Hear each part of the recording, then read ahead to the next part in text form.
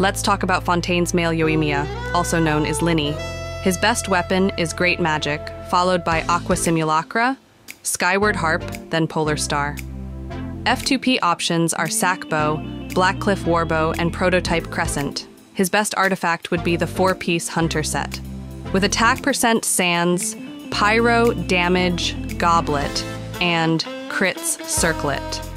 In terms of talent priority, focus on his normal attack, then his skill, followed by his burst.